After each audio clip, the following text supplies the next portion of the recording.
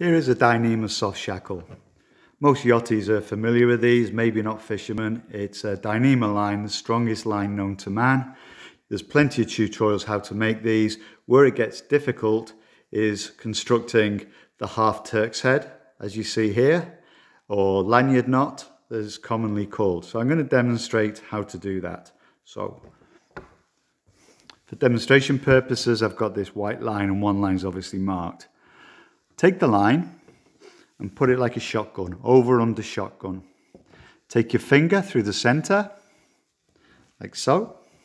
Take the bottom line, bring it up, turn her over, and put her through your finger like so.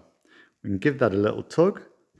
Take the same line, go round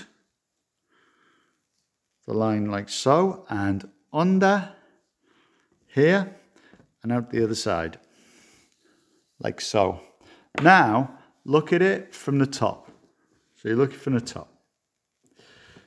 Take one line, go all the way around the tree to the other side and straight through the middle.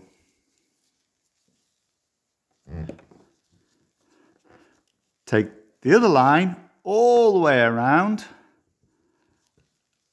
and straight up the middle, like so.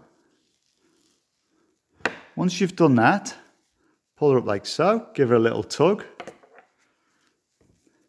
Give her a little tug, and that is your soft shackle. We can play with it and make it a little bit neater, but for demonstration purposes, that is the easiest way you're ever going to do a half Turk's head. Make sure you press like on this video and subscribe to more.